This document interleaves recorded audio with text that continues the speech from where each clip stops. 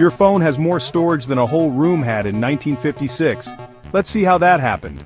A hard drive stores your files, games, apps, everything digital. It's your computer's memory bank.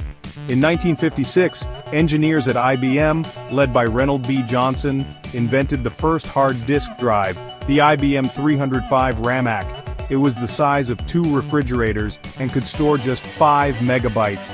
It used 50 spinning metal disks, or platters, and a read-write head moved in and out to magnetically store data. It was slow, loud, and needed AC to cool it. It cost $10,000 per megabyte. Transporting it required a forklift. The first use? Airline ticket reservations. Now we have SSDs. No moving parts, lightning-fast speeds.